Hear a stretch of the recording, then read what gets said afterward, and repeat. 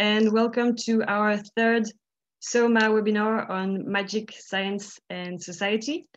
And thank you for joining us today. So our theme today is advancing magic through science. And we will try to answer questions such as how can scientists and the scientific method advance our understanding of magic, or what are the limits of this approach to magic? So I'm excited to moderate today's panel. We have a great lineup of speakers, and we will discuss this subject together. Our panelists today are first Joshua Jay, who is an internationally renowned magician, author, and lecturer. He has performed in more than 100 countries, holds a Guinness World Record for card tricks, and was named Magician of the Year by the Society of American Magicians in 2020 for his contributions to the arts of magic. He is also the author of 3 books for the public and 4 books for magicians, and has helped design an influential study on magic in partnership with the College of New Jersey. Then we also have Dr. Gustav Kuhn, who is a reader in psychology at Goldsmiths University of London, where he directs the Magic Lab. So Magic Lab stands for Mind, Attention, and General Illusory Cognition. And the Magic Lab studies human behavior and cognition, using magic to study a wide range of psychological questions around consciousness, attention, perception, deception, or even free will. Gustav is one of the pioneering researchers in the science of magic, and he is also one of the founding members and president of the Science of Magic Association. His latest book is called Experiencing the Impossible, the Science of Magic, where he discusses how the scientific study of magic reveals intriguing insights into the mysteries of the human mind. We also have Dr. Andy Luttrell, who is an assistant professor of psychological science at Ball State University. He studies the psychology of influence, persuasion, and opinion. His interest in magic goes back to his childhood. He worked at a magic shop for several years as a teenager, performed regularly around the Chicagoland area, and even published the occasional effect in various magic magazines. In 2015, he released the book Psychology for the Mentalists, after spending years in graduate school learning the actual psychology that mentalists have often pretended to know. Finally, last but not least, Roberto Giobbi is an award-winning and internationally famous magician, renowned for his many contributions in teaching card magic. Roberto has a mathematical and scientific background, and since 1988, he has been working as a professional magician, author, and lecturer. His 5 best-selling card college volumes are the most widely translated magic books in history and are considered worldwide as the ultimate reference work for card magic. So, thanks to all of you for being with us today. I'm very excited to hear your thoughts on the subject. And without further ado, I'll leave it to you, Joshua. All right, well, thank you, Alice. Thank you, Gustav, for the invitation. It's a pleasure to be here with all of you. I'm going to spend the next 6 or 8 minutes telling you about my journey to this topic. And it really came about because magicians are a very interesting group. They are all self-proclaimed experts, it seems. And there are so many times that magicians say, well, we know that people are more drawn to red cards than black cards, or we know that you have to start with your opening trick has to be something quick, or people hate magicians who are funny, or these sweeping statements. And my question was, how do we know that? How do we know that that's true? What are you basing that on? And magicians had no real scientific background. They had no real basis or baseline to go from. So I found myself at the College of New Jersey. I was hired to do a talk for the psychology department, and I did my show, and all of a sudden hands started going up. And, well, can you tell us the science behind why that's it? And I realized I didn't know, but that nobody knew those things. So afterward, I talked with the dean of that school of psychology and several others, and we decided to design a study that would try to answer some of those questions. And I published this study in 12, I believe. And it's been very helpful for me, and it's helped, I think, the way a lot of magicians approach magic. So now let me take you through some of the things that we looked at. So, for one thing, a shocking revelation that came to us was the importance of an introduction. So, if you're not a magician, you may not think about such a thing, but before you're introduced, like Alice told you a little bit about each of our histories, and maybe you raised your eyebrows at some of the great accolades of my fellow panelists. But what does it mean to be introduced as a magician? Does that affect the show? Well, what we found was when we showed the same magician, same magic clip to a group of different groups of people, the results were staggeringly different depending on how the people were framed. For example, if we said, please watch magician Joshua Jay, who's a former world champion of magic, do a routine in which he fooled the greatest judges in magic, then they see the same performance as somebody who just says, look at Joshua Jay and this trick. And we would show that we would test for peer review, like this is a magician's magician. This is the most expensive magician in the world. This magician is famous. He's appeared on television many times. And what we found is it really didn't matter what the introduction was. In other words, some people responded better to peer review. Some people responded better to accolades. But some kind of introduction versus no introduction made the audience score the magician 50% higher, and often meant that they were more fooled. Now, how can this be? Well, what we surmised, and it requires further study certainly, is that at a certain point, if you feel like you're watching an expert, the same way that you might feel if you know you're seeing a doctor who really knows his stuff or her stuff, then perhaps we let down our guard and we don't try to burn the magician as much as possible and try to figure it out. So I thought that that was sort of interesting. We also had really unusual things. One of my favorite little wrinkles in the study was we wanted to test memory, recall of magic tricks, because wouldn't that be interesting to know for magicians what sorts of things stuck in a spectator's mind?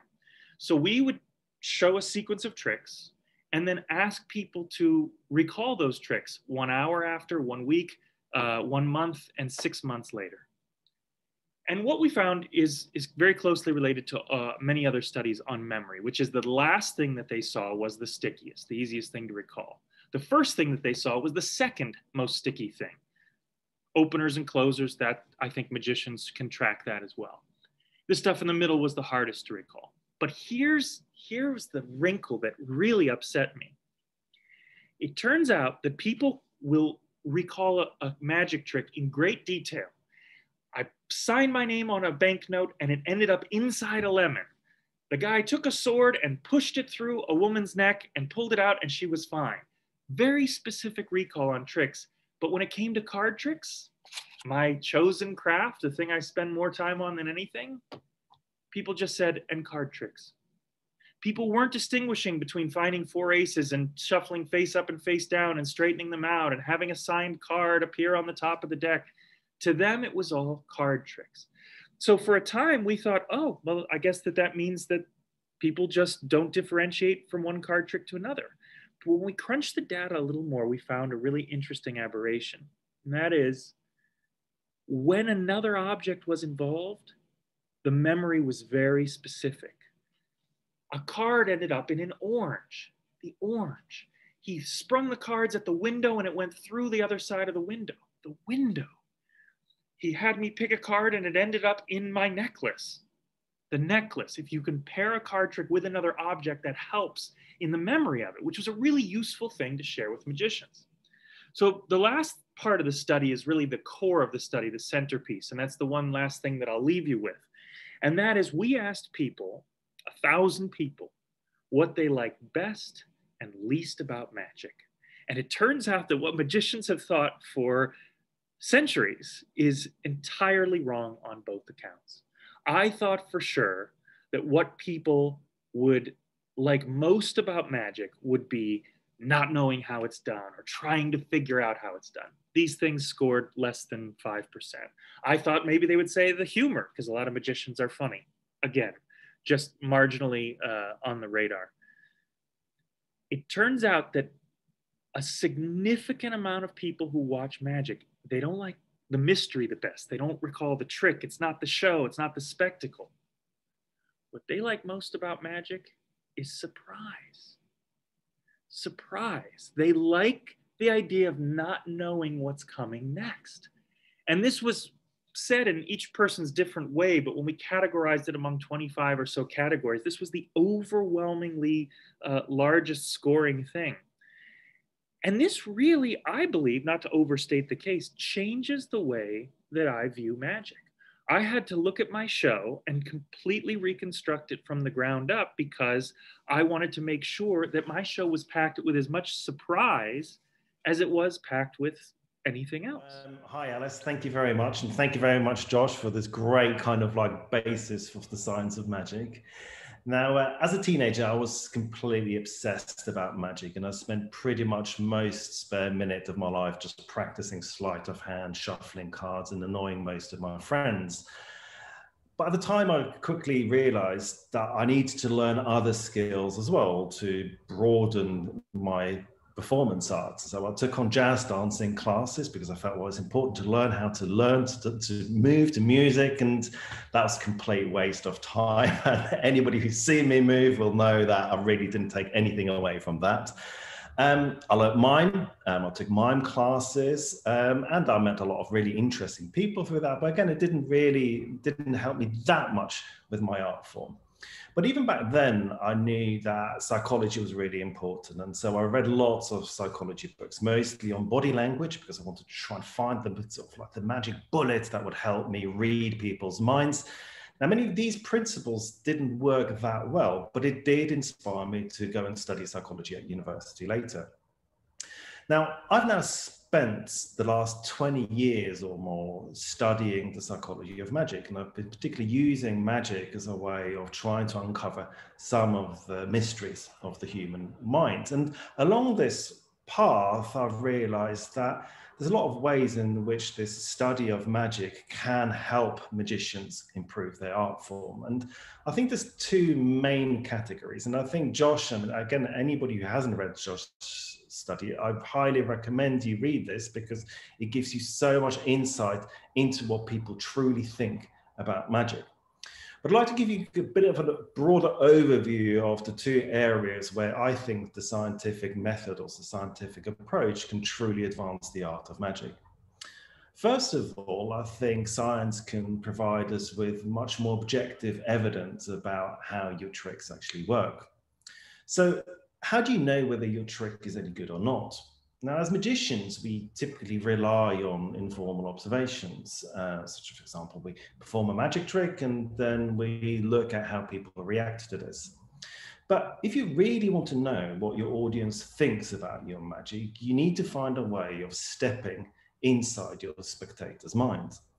Now, psychologists, they've spent more than a century or more developing lots of different tools that help them understand how people and what people think. And I believe that some of these tools can help us understand what people truly think about the tricks and how they work.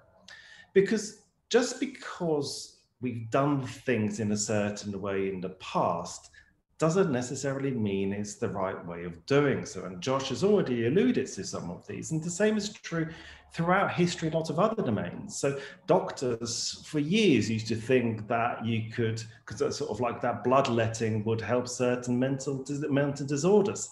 Well, they did it for years and years and thought that was the right way of doing it. And it's only once we actually understand some of the mechanisms, some of the biology behind it, that we know that that doesn't actually work. Now, in the Magic Lab, we've been studying some of these common conjuring principles, and I think some of the results have been truly surprising. Now, we're mostly cognitive psychologists, so a lot of our work has looked at rather specific mechanisms, so specific principles. So, for example, Alice has done some great work on the crisscross force, or the crosscut force that most of you will know. Now, I was always taught that to perform this force, you need to use misdirection and you need a bit of a time delay. And that's what magicians all across the globe have been doing for years and years.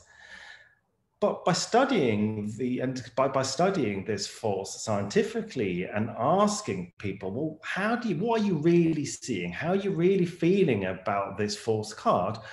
We've learned that you don't need any misdirection. This principle is incredibly powerful. It works just as well if you use misdirection, if you don't use misdirection.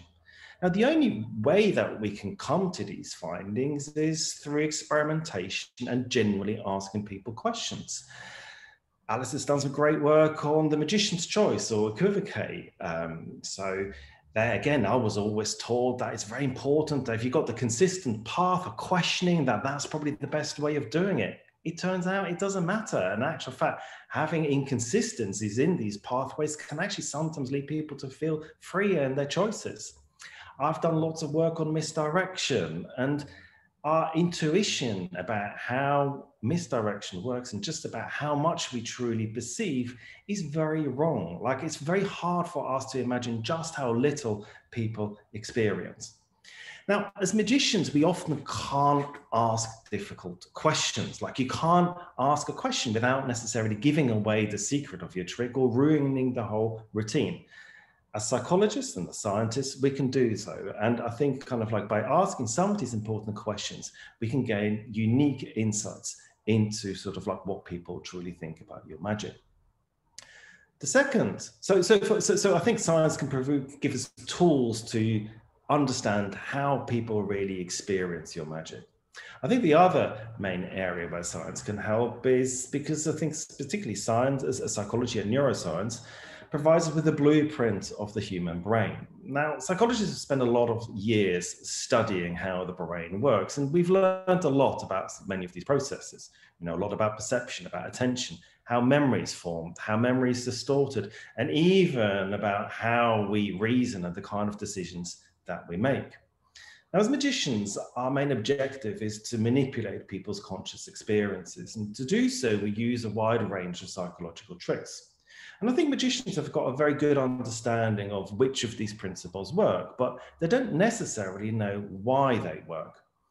And I think science offers a blueprint of the human mind, or like you can think of this like an instructional manual. And I think this manual can help us create much more powerful tricks.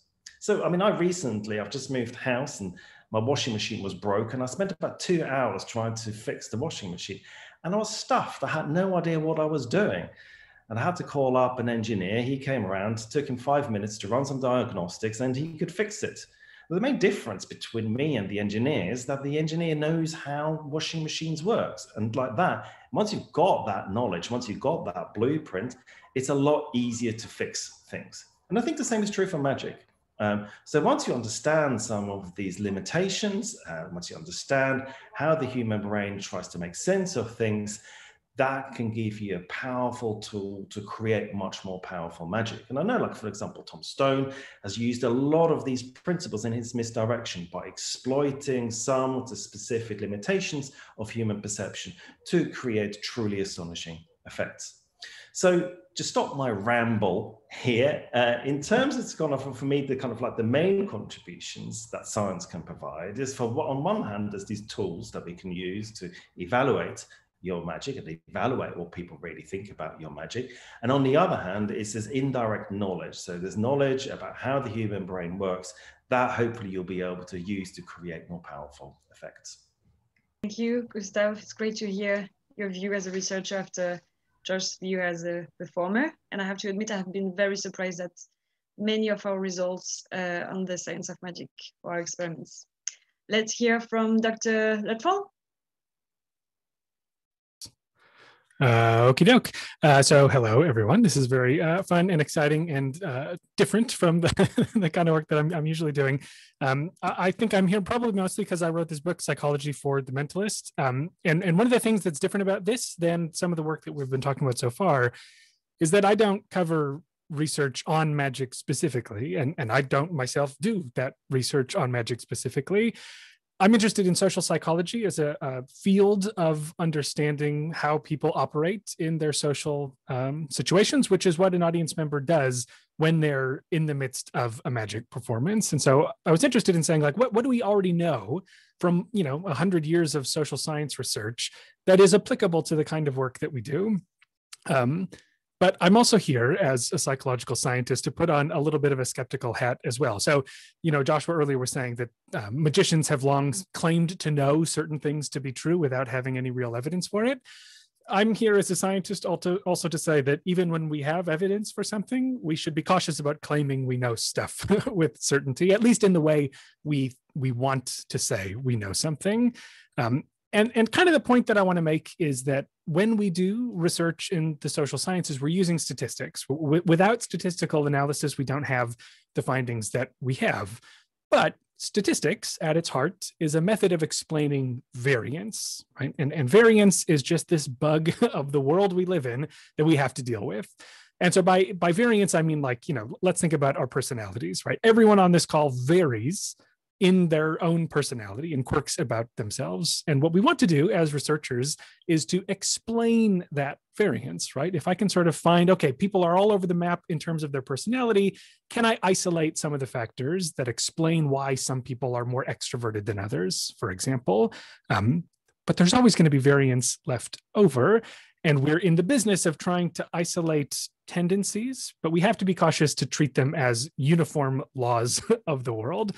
So if we think about the example of memory for a certain performance, people will vary, right? You can do everything you can do to make people remember your performance. Some people are going to remember every step you took. Some people, even when you have an object in your card trick, will have no idea what you did when you ask them a week later. And that's fine. That doesn't undermine the reality that having an object in the trick improves memory, but it means that you don't want to bank on it as sort of the perfect solution to wanting people to remember things. So I take an approach that, if you've read, there's an influential book about 10 or so years ago called Nudge by Richard Thaler and Cass Sunstein. These are behavioral economists who were interested in, like, how do we improve policy in especially the United States? Like, how do we get people to sign up for insurance? How do we get people to make better choices for themselves? We can't force people to do certain things, but we can nudge them to do certain things, right? And their book is called Nudge. This principle is called Nudge. And I think that that's a really nice way of thinking about the ways we could use psychological science in the performing arts, right? To use them as nudges. And so the implications of this can apply to three different outcomes. One is in terms of the methodology. In some ways, the impetus for this book on mentalism and psychology specifically is there's just this appetite for using pure psychological methods to accomplish stuff. And listen, if somehow you have cracked the code and you can do it perfectly every time, I'm super impressed. But because of the reality of statistical variance, even the most well-supported psychological finding is not going to be a tool that you can lean on. And so I think this approach of nudges makes me cautious about leaning on them as methods per se. But where I think these nudges shine is in audience management and effect enhancers, right? So if we think about audience management, there's a ton of research in psychological science on compliance with requests, with rapport, with forming relationships, with communication. These are all ways in which you can maximize the flow of your performance, because part of what we're doing is working directly with other people, and people they vary, and we want to do as much as we can to get some control on it. And I think the tools that we have in psychology can do that. And the other is as effect enhancers, which I think is really Banachek's psychological subtleties was really about this, right? It wasn't about using psychology as methods. It was being able to nudge people to have a better experience with a performance than they would have otherwise, right? So we can create opportunities to cement people's memories or to redirect people's memories. And we think of those not as methods to accomplish the trick itself, right? I was trying to think of a metaphor for this earlier today, and I was thinking I have a minor obsession with baking bread. And you can think about like the secret to the trick as the yeast, right? It's not going to be bread if there's no yeast involved, but you can incorporate more gluten into your bread dough to make that dough more expansive, to hold together better. right? You can't forego the critical ingredient, but you can maximize your outcomes by leaning on stuff that's naturally relevant. And so the final thing that I want to say about that is that, although it's great that we have all these data on specifically people's reactions to magic as it occurs, right? How do we specifically know when this force is going to pay off the biggest? People have been doing social science research for a long time, and almost all of it has nothing to do specifically with magic, but it's all relevant, right? And so it's worth exploring these topics. And here's where I'll quickly plug a podcast that I do called Opinion Science, which is sort of taking the insights from persuasion and influence and forming attitudes toward things.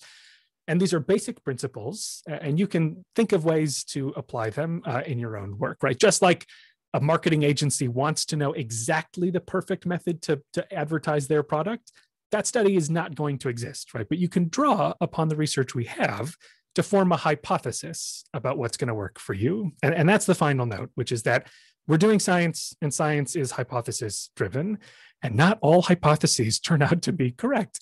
We test things all the time that turn out not to be true, or at least probably are not true. And so, yes, you can take these insights from science to enhance a magic performance. But the specific way you do that is ultimately a hypothesis that you will need to test in your own work before knowing if all the variables are in place to get the effect that you want. So just a few thoughts from the behind the scenes perspective of where the science itself comes from and what that means for the limits and opportunities to use it in what you want to use it for. Very much. I really like your link with nudges. I can clearly see direct links with forcing techniques. I really recommend the nudge book as well for anyone interested in psychology or any magicians.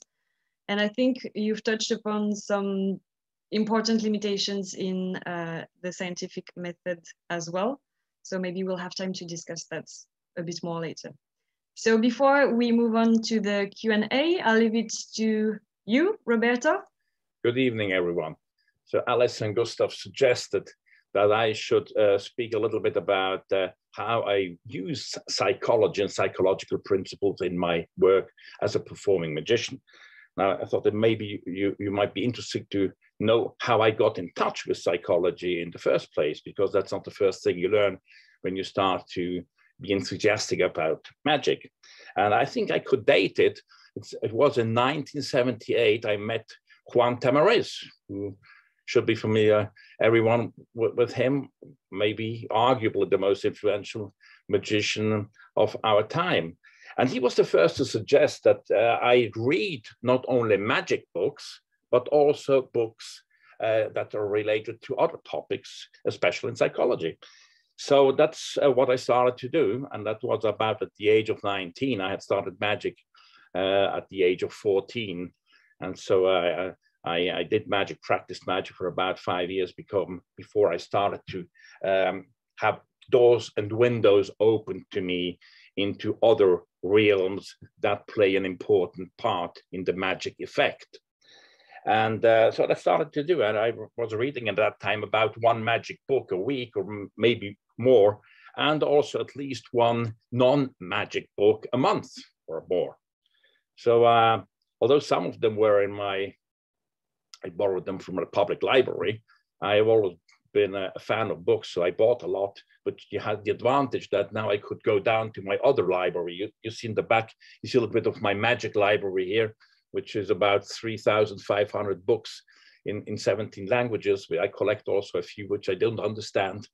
And in the downstairs library, I counted them over 500 books, which have nothing to do with magic, but which influenced my vision and my practice and my study, and also my writings in magic. And well, they're all books, or most of them are books which you people who are expert scientists, professional scientists, class popular sciences. So I made a few notes.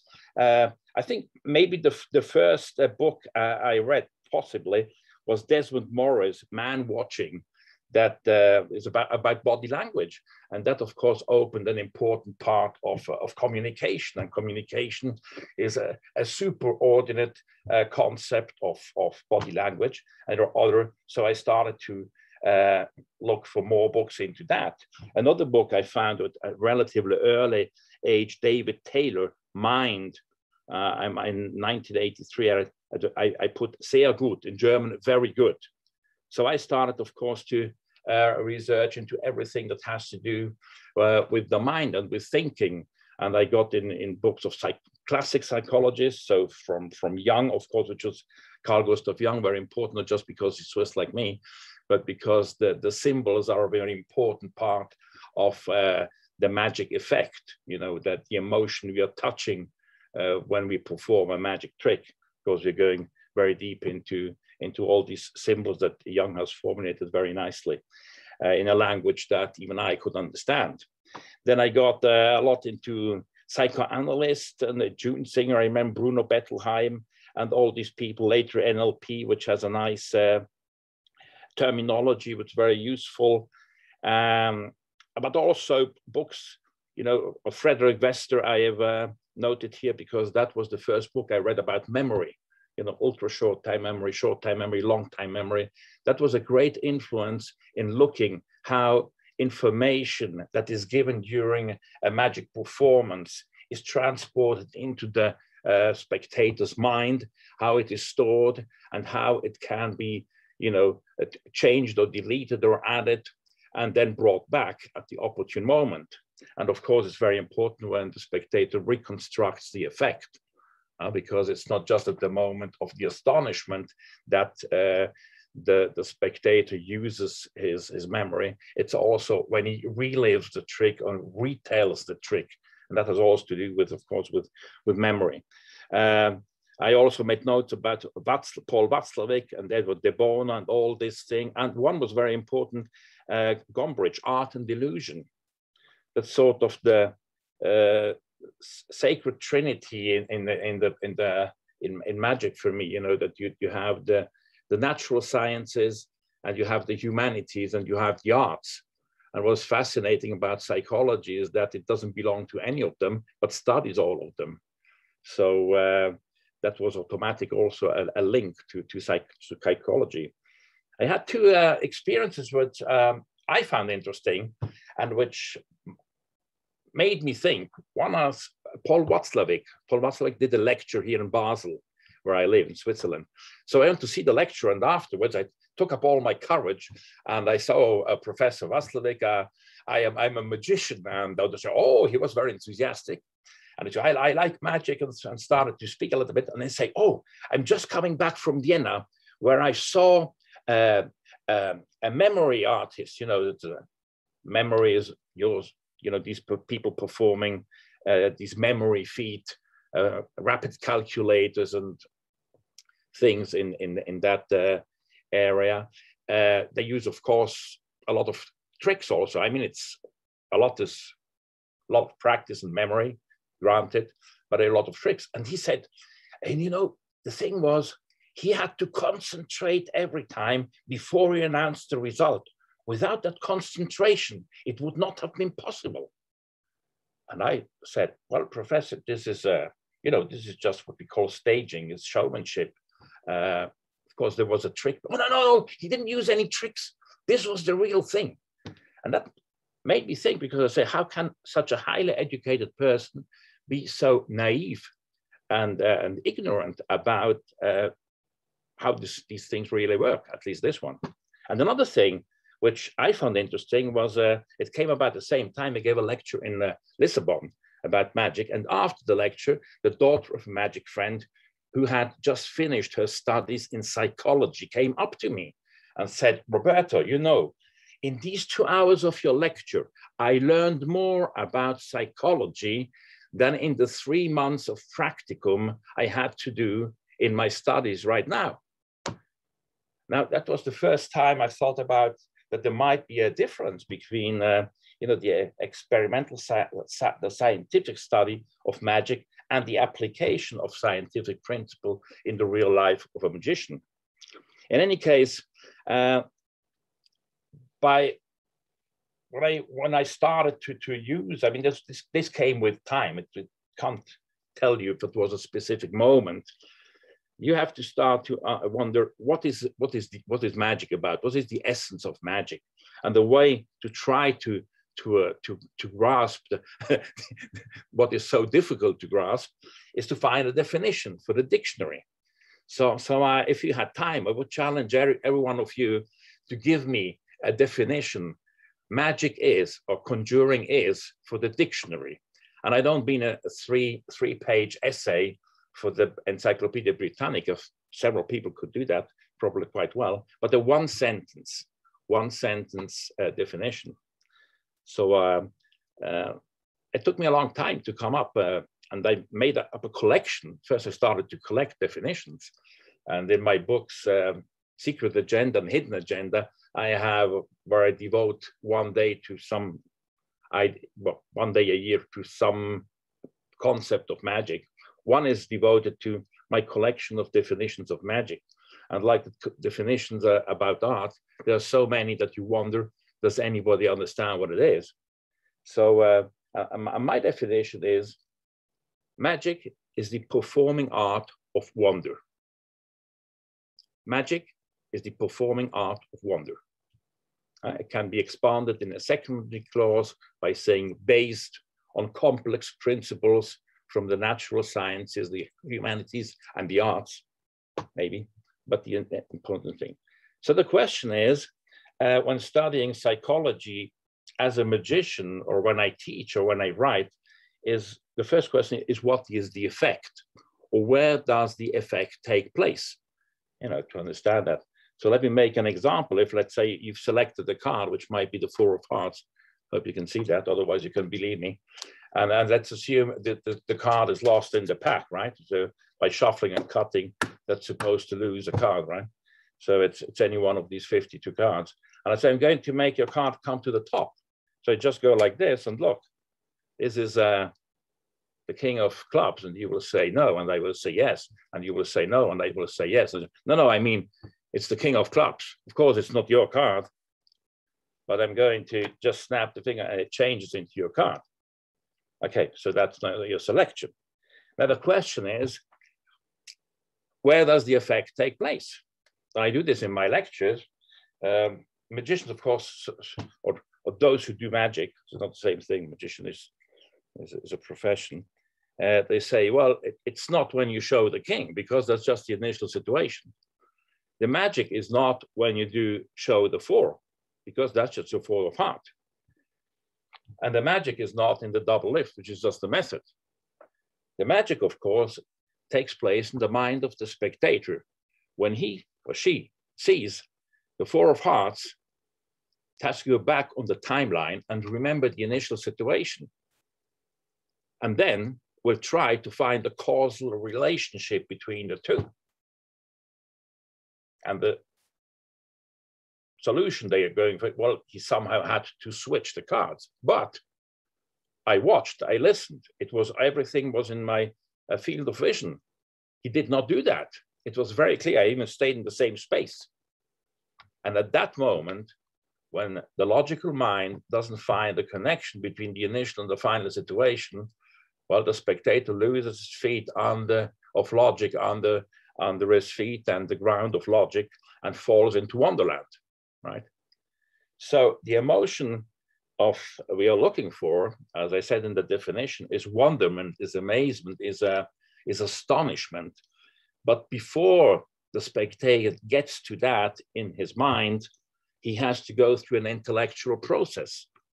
And of course, the science that studies the intellectual process, which leads to the emotion, not of surprise, but of wonderment, of astonishment, that is, of course, done to some degree by psychology.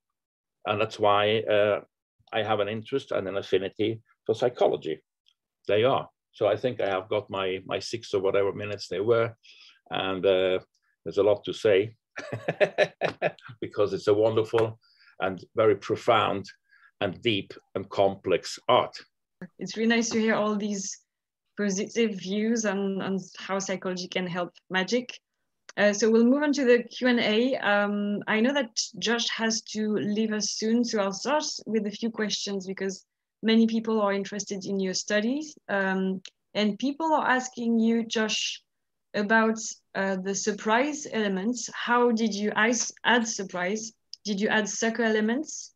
And could you elaborate on the surprise elements in that was that a sense of astonishment or unexpected outcome or improbable results?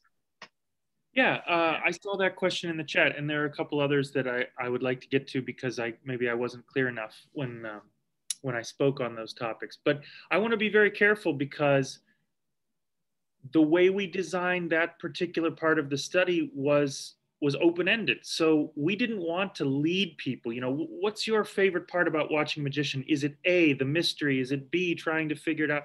We wanted to have people give us truly, when they just cleared their mind and thought about it, what it was they liked the best.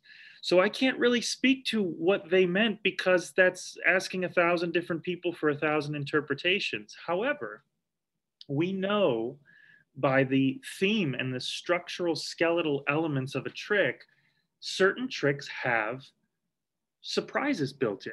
Think about the classic cups and balls. Everybody watching this would know that trick. And there's a certain logic to the trick and there's a certain premise to the trick, right? 3 balls, 3 cups typically that penetrate, that move around, that assemble. And then for no foreshadowing or seeming logic or reason, at the end of the trick, historically, you lift up the cups and there are surprises there. They can be anything from live chicks to fruit to vegetables to beads to whatever. So what is it about that moment that's both shocking and surprising and lack of logic, and what is it about that moment that's so appealing? And I don't want to speak for any audience member. I don't want my answers to ever transcend the experiment, but I think what's important is the unexpected. I think that, and maybe this can get into one question that I wanted to address specifically, which is by Steven Zuckerman, and transition into that, which is that I don't ever want to put my theories on top of data. I can only tell you what the data is and what my opinion is. But Steven Zuckerman's asking, it says, seems like most of the speaker comments are theoretical considerations. Would like to hear practical applications of science to magic and vice versa. So my whole point was, you know, I spoke on stage with the authors of Sleights of Mind a couple of times, and they wrote this book where they did some neuroscience studies of working with magicians. I didn't work with them much, but their conclusions were very broad. It was things like, we found that people's attentions are diminished when they're laughing. We find that a curving line of misdirection is better than a straight line. And I always thought to myself, like, interesting enough, but so vague that how are you going to use those applications in real settings? However, the things that I've presented, Stephen and everybody, are all rooted in very practical applications. So I didn't talk about some of them, but in this study, we asked people to think of a card. So what could be more useful than knowing the trends of 1,000 people and which cards they think of most often, which ones they think of least often, and how you can tweak that by saying, I want you to think of a card to one group, but to another group, you say, I want you to think of a card, for example, the Ace of Spades or the Queen of Hearts, but not those. Well, by taking out the 2 most iconic and popular cards, how does that shift what people are going to say? So there are practical things like that, but everything in the study, I wanted to be able to make a measurable change in my show. So just the small part of the study I talked about, having an introduction. I mean, for a magician who didn't have an introduction to have an introduction, 50% better in many cases, just by making that tweak. Or rooting your card tricks with other props. That's a very tangible, practical application, I believe, because it's making your card trick more memorable. Or building a whole show with surprises in it. I can't think of anything that would change a show more concretely in a way that's guided by the science of psychology. Yes, thanks, Josh. I think there's many practical ways to apply this study, and again, you should all read that. I have to say, all of you were quite positive on the science of magic, so I have to ask all of you, outside the fact that science has limits to its approach to magic, do you see any harm that can be done with the scientific method studying magic? I'm thinking about the exposure issue, and for instance, how we have to explain some tricks in publications. And if you have any other ideas, I'd like to hear them.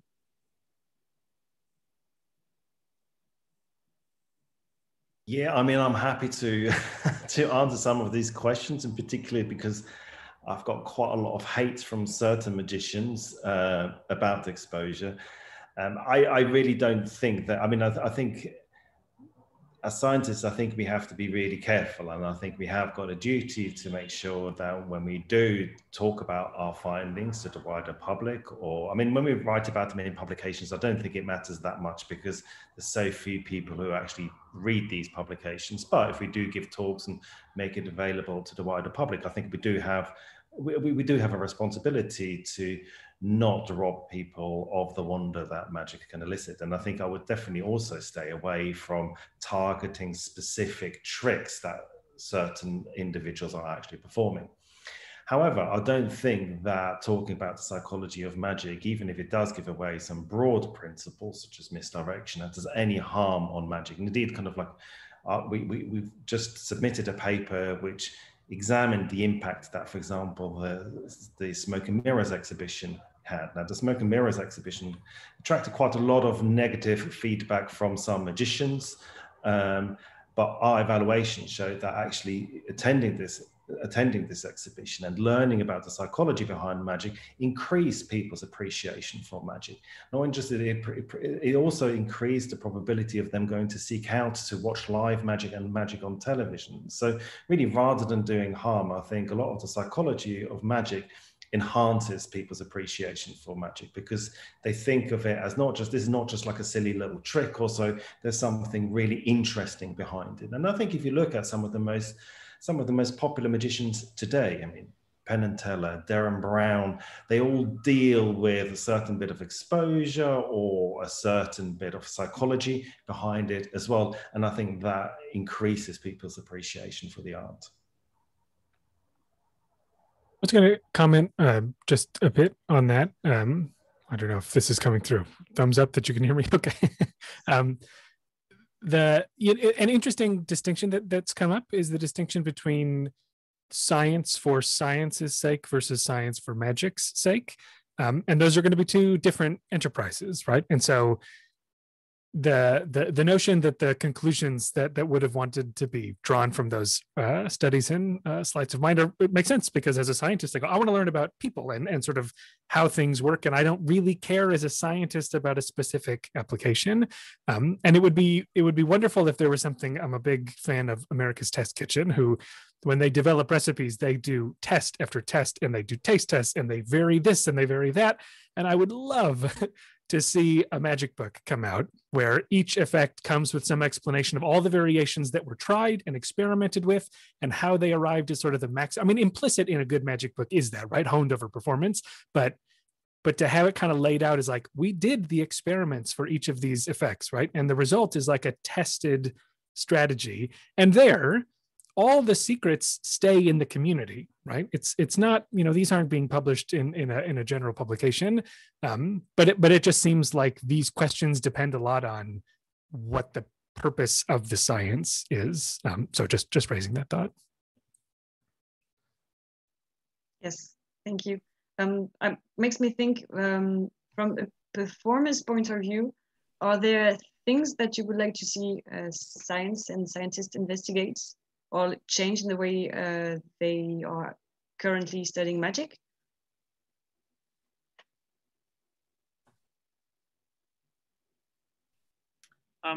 I'll speak to that, and then Roberto, if he has something to add, can come in as a fellow performer.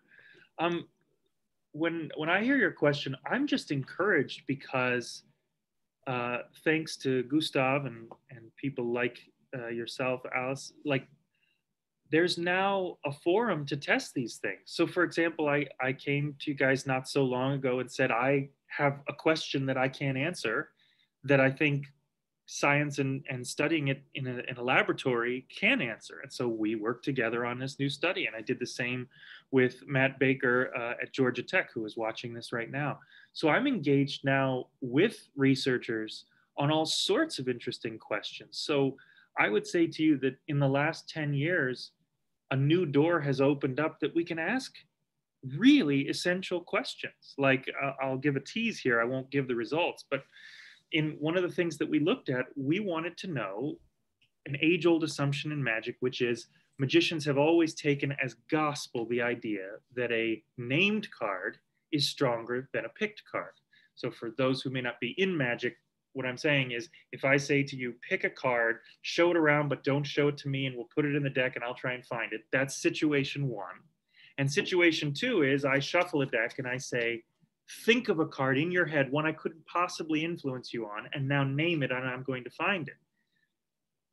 Technically speaking, objectively, that's a more impressive thing because the magician can't control a card as well that's thought of as he can or she can that's picked.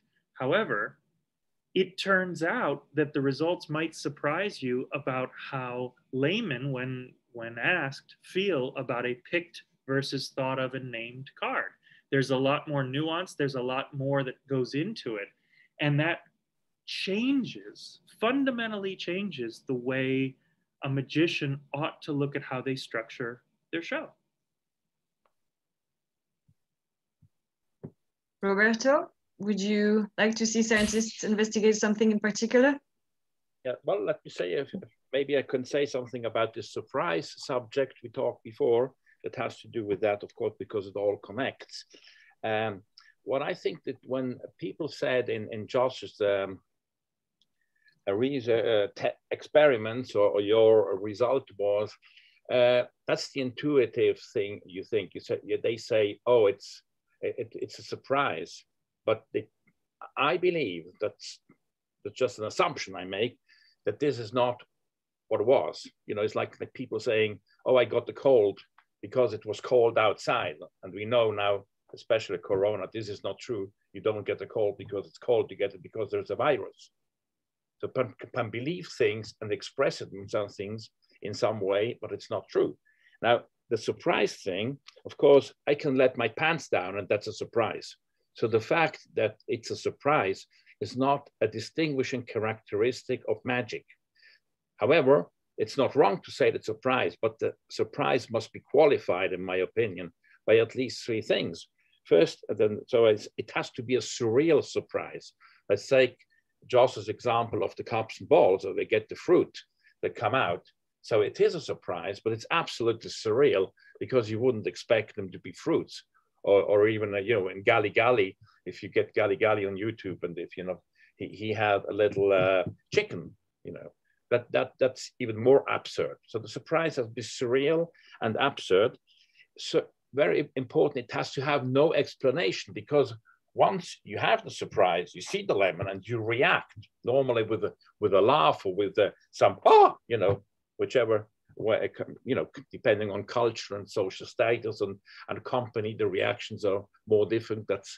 That will be a subject of its own, how people react and express their reaction.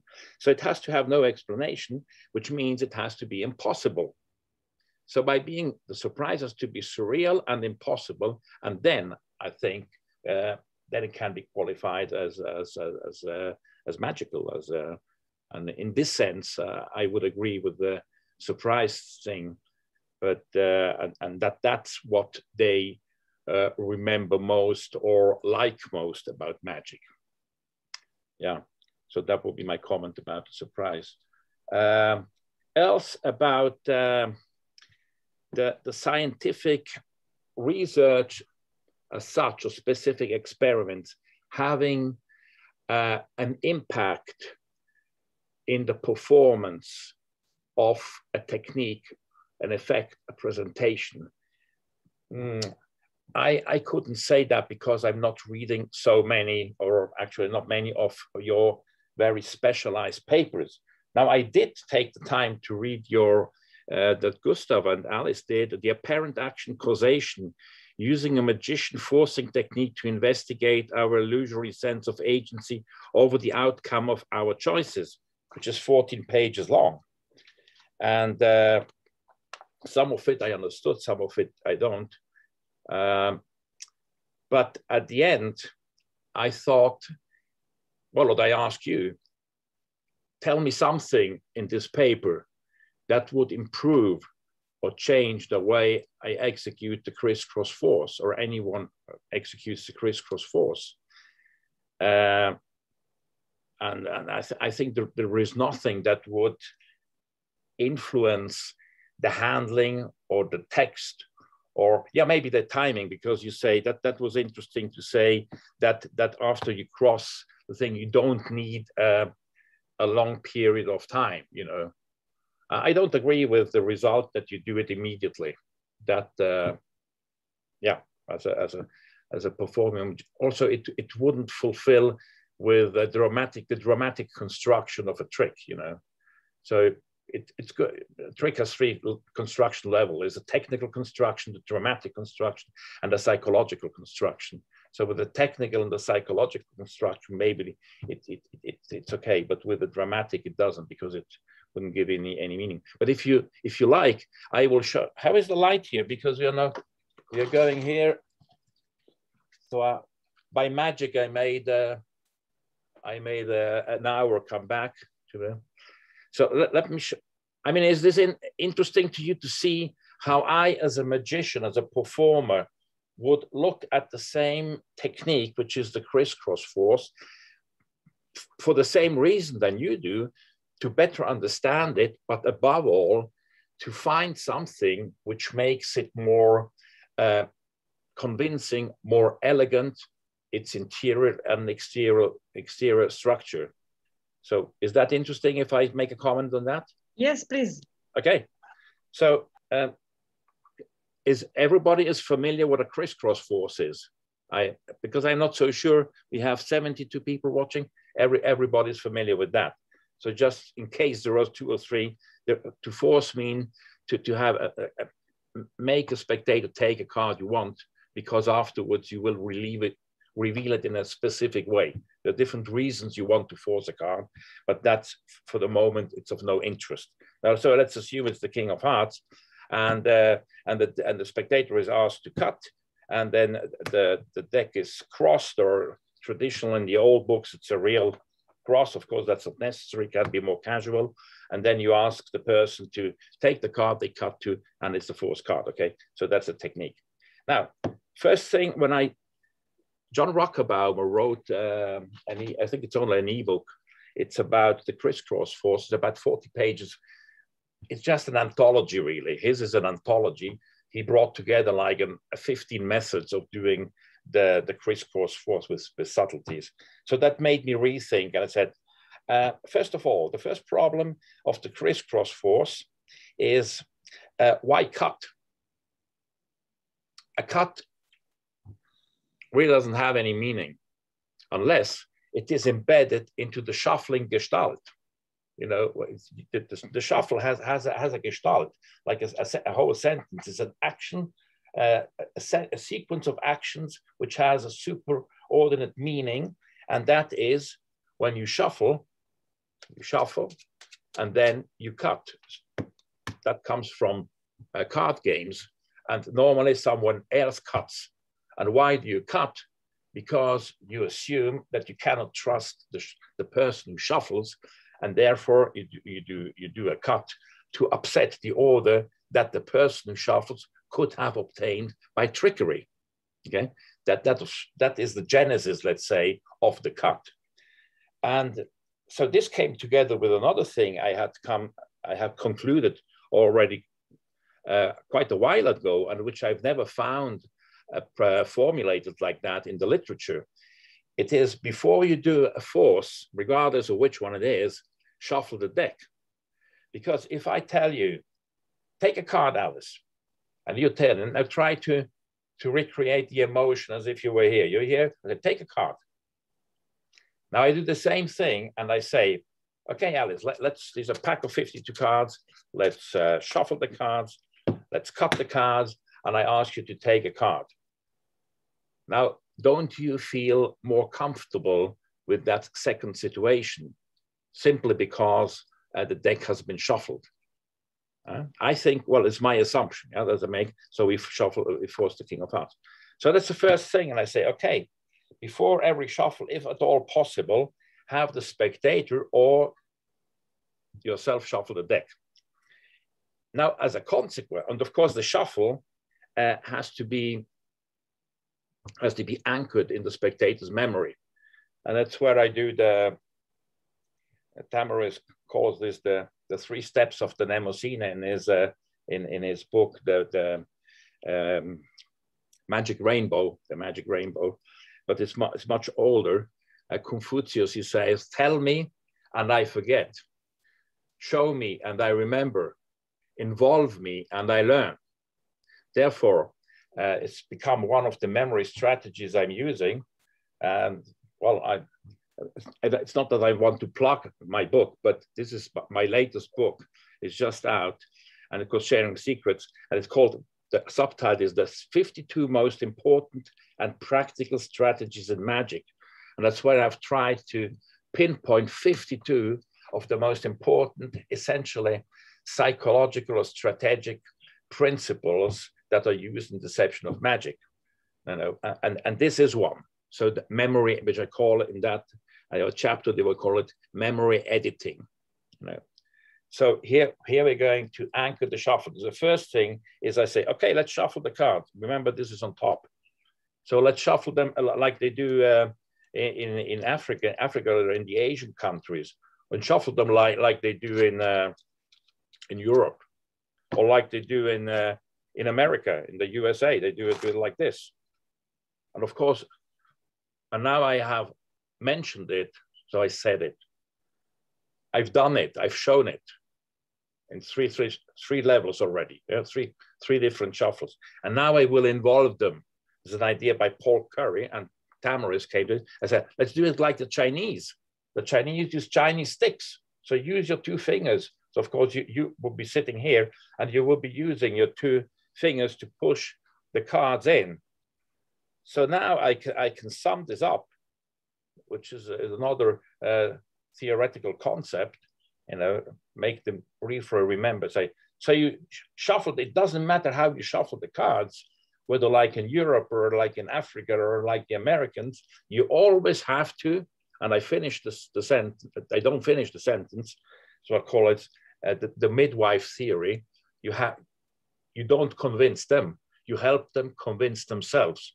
So they will answer, cut the cards. And I say, correct, always cut the cards. Now this cut, right? This cut that comes, which is really what normally is used for the Chris cut, that has a logical and meaningful continuation. So he cuts that, and I will now just cross the cut. Because I do this in a more or less, I call this morphological way, which means I prepare the position, call this a morphological position. I prepare the position so it is easier to execute or to continue the next step, which is necessary in the construction or on the timeline of this procedure, right? So that's why I put it like that. So now I agree that the pause here, which is I call this a positive insertion as opposed to a negative insertion. The positive insertion helps, the negative insertion detracts. It's another little talk we won't give here. But now I go back and I briefly say, so the cards were shuffled and you cut. So now I repeat in body language, in the air, I pantomime it. So I pantomime the shuffles, which is true. I repeat it verbally, which is also true. And semantically, it's true because it's true that he did cut, but he did not cut like that. However, since he agreed, or he had to agree, the spectator, on the both statements that went before, the statement I'm doing now and supporting in pantomime, recreates, this reality. So what you're really doing, you're going back on the timeline and you are changing a piece of information which he already put in his ultra short time memory, So I do this, and now comes the thing I only found about 2 years ago or 3 years ago. I say, so please take the packet you cut off, and I do this gesture. So the spectator, you imagine there's a spectator, there's no spectator here. So imagine the spectator now has to lift that off. And I say, and with your other finger, take the card which you cut to, you know, look at it. And of course, it's a forced card. And now it depends how the effect is going to be. Now, let's assume I just wanted to force the card because I want to know it, or because I will reveal it later. Now I say, and replace it, square the pack, and he will replace that. So in that moment, you know, I think this is a major improvement in this force. He will really believe in his new reality, which is going to put in his short time and then hopeful in his long-term memory, and which is going to tell to the others, his memory is the cards were shuffled, I cut off, I took a card, I put it back, and then I replaced it. And I will close that by saying, and now shuffle the cards once again. Now, by saying shuffle the cards once again and repeating the gesture and maybe making a gag and saying, you could do it, of course, like they do it in Africa or the USA or something like that, you know. I think that this way of approaching a slide, or of course you can approach a whole effect or a part of it, its presentation or whatever, that is, well, is that scientific? Yes, in a way, because of course I'm doing what you do in sciences. First, I identify a problem. And then, of course, identify a problem by asking a question. And then I think through different methods, which you would call make experiments. But yeah, I also do experiments, either by trying it different times in different ways, or by just thinking myself through it. You know, after 48 years of experience, I can do that without even having to try. In most cases, I can get to an almost perfect result. Yeah. So that's a way of showing how the work that can be done in experimental science and the work that is done in practical magic by a performer has similarities, but also fundamental differences. Is that of any help? I don't know. Yes, it was. Thank you so much. I can just talk about my reality and how I have been approaching it, how I studied the subject, and you have to find your way if this somehow matches your way you are looking at the subject we are both looking at. Thank you so much, Roberto. I'm just have to say, Josh has to leave. I know that you have to run away. Thank you so much for being here. Thank you, everybody. Thanks for letting me speak. And it's been a pleasure to talk with all of you about this. And I'm always available by email if you have any other questions or areas of interest. Thanks. Thank you so much.